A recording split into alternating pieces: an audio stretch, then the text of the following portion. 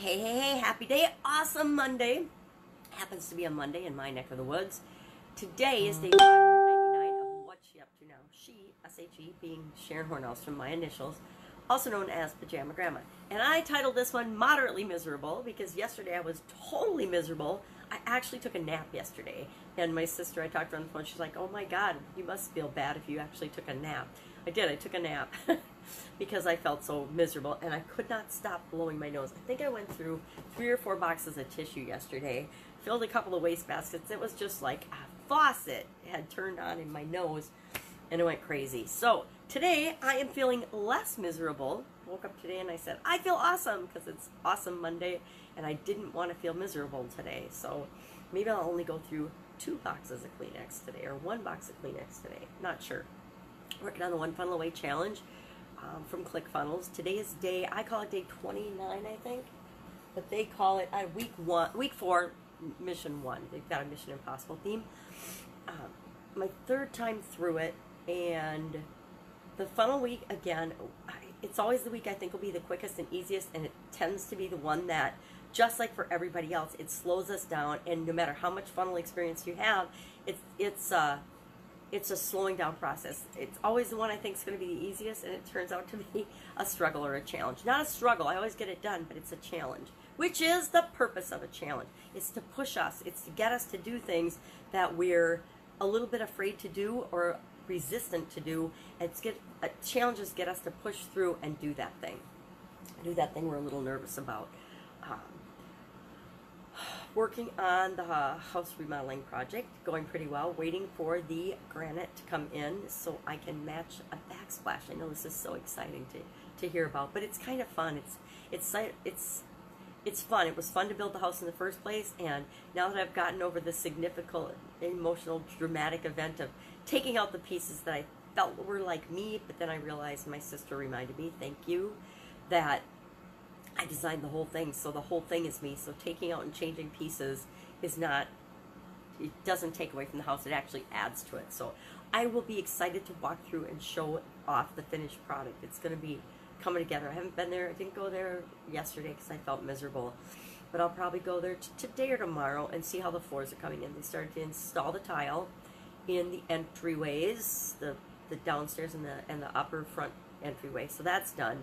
And I would imagine kitchen and laundry room and half bath are probably going to be done today or tomorrow. And then I don't believe the carpets arrived, but then the carpet and things will go in. And maybe they'll do the bathrooms because the bathrooms are all being tiled as well. So I'm excited to go and see the progress. It's always fun to see the progress of big projects, even though obstacles and challenges and decisions have to be made along the way. Then that's what this project's reminding me of, is we picked out one set of things, and then for whatever reason, we had to change those things, the floors, the carpets, and things. And now it's really interesting. We're back to the original carpeting that my sister and I had picked out, so we're laughing about that. But the floors and the countertops and everything, and paint colors, I would say, are the only thing we picked out and went with right off the bat. Everything else has changed at least once. But that's sort of the nature of projects. It's the nature of whatever we do, right? How often have you ever set a goal or decided you wanted to do something or achieve something, and it went from point A, where you are right now, to you achieved that thing? Boom, presto, magico. Just like overnight, or being an overnight success, right? Here I am 599 days into sharing my journey, my business journey from the offline to the online world. And I guess it just goes to show you that even though I could do things really well in the offline world, the online world has proven to be a challenge, a different challenge for me, and it just is what it is. I could say, oh, I should have done this or I should have done that already, and compare myself to other people. And don't get me wrong, I've done plenty of that, and all that's ever done is made me feel bad and significantly slowed my progress in what it is that I'm trying to achieve. Because what I want to do with my life and with my businesses and with my online activities is different than what anyone else wants to do. Yeah, some of the measures of success are the same as everybody else, but other people, not everybody else. We're all different. But a lot of them are totally different. My motivation now and what I want to achieve now versus what I wanted to achieve 10 years ago, light years different. Because I've had experiences in that 10 years that have changed me as a person. And I like to think maybe a better person, maybe a lot nicer person, that's for sure. A lot easier to get along with, although I'm still pretty direct and to the point. I'm a lot nicer than I used to be.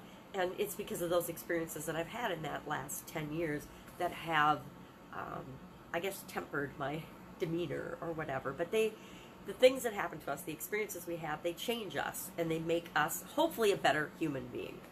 So working on the One Funnel Away Challenge, working on getting ready to go on the gym boat. I haven't done anything. I haven't booked a room. I haven't booked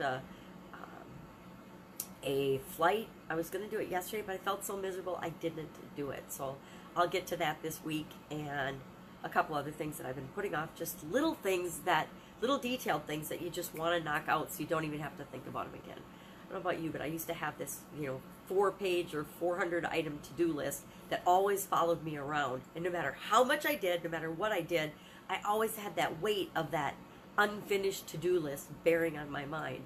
And a couple years ago, actually, one of the best things I've learned from going to the online world is that you have to focus on one thing. And I was exposed to the One Thing book and the One Thing theory from one of my coaching students, and I learned that I get so much more done and feel so much better about it when I have one main thing that I'm going to accomplish in the day. And then once I do that, I can knock off some other things. But once I've accomplished that, I have this amazing sense of euphoria that I've actually gotten something done. Instead of having that 400 item to-do list nagging away at me, I've actually accomplished the one main thing that is going to help me in every other area of my life. So instead of having 12 that I may or may not get done, I have one main thing. Today, my one main thing is always to produce my content, to always publish. My second main thing today happens to be cardiologist. I have to go see my heart doctor and get a checkup and get some prescriptions and things, but that's an ongoing thing. So my one main thing that I have to accomplish today is that. Well, and my granddaughter. So I guess I have lots of main things, but I always just have the one thing. So if I make it to the cardiologist, and if I create my content, and if I hang out with my beautiful granddaughter, I consider today a success. And anything else that I accomplish along the way is just gravy. And it allows me the chance to feel better, to feel like I've accomplished, to feel like I'm making progress toward my goals, instead of feeling like I'm running around on that hamster wheel and never, ever, ever getting ahead, no matter how much I did. And I used to do a lot. I never felt like I was making the progress that I should be making. And so it's really nice to let go of that feeling. It was just a perspective change. It was just a way of changing the way I look at what I'm doing. I'm still doing a lot of stuff, but I'm not beating myself up for not getting things done. I'm appreciating and acknowledging and being grateful for the things that I do accomplish and that I do get done. So if I can help you with anything, go ahead, hit me up in the comments below. Otherwise, I'm going to still be nursing my cold today. I admit it. I'm going to be taking it easy today. I wish you an absolutely amazing day, and I'll, of course, be with you tomorrow. Bye.